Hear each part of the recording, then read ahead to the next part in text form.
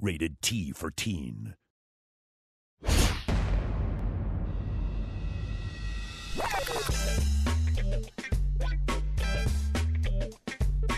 We can't really do our moves for the video game SmackDown versus Raw, so you know it's going to be hot because they got the actual superstars doing action moves for the game. This is my first time being a part of something like this. This is our third game. Third game, yes. It was fun to see it all come to life and happen. These guys put a lot of work into it. It's a lot of technical work. If you don't get it right, you have to keep going. You have to be positioned the right way. You have to get everything precise. Just, for technical reasons. That's what makes the game come out, the way it does. Go and action.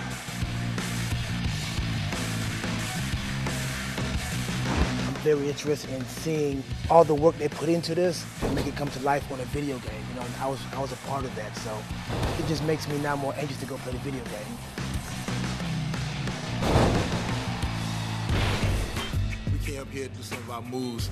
You know what I'm saying? So for the signature moves, Signature moves. Only we can do it. It's unique. They couldn't get anybody else because we're just so no one got style like special.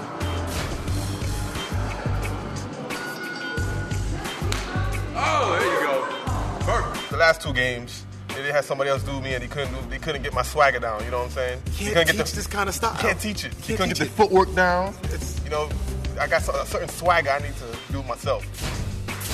Capture my interest was very unique because my interest is done from me coming from the crowd, through the crowd, and rapping my whole theme song.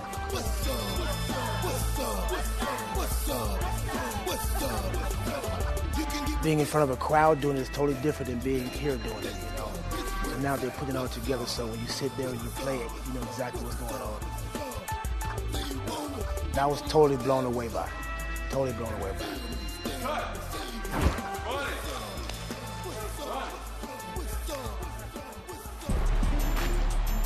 The moves that I was doing in the ring were a lot of my signature moves. The lie detector, the corkscrew elbow, the spinning back kick.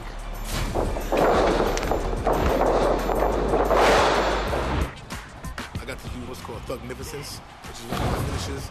Feel the Thugnificence. Jay got to hit his finisher, the shout out. Out your boy. And then of course we got to hit our finisher as a tag team, the G9. You know what I'm saying? Just hit it up high, hit it up low. Tag in.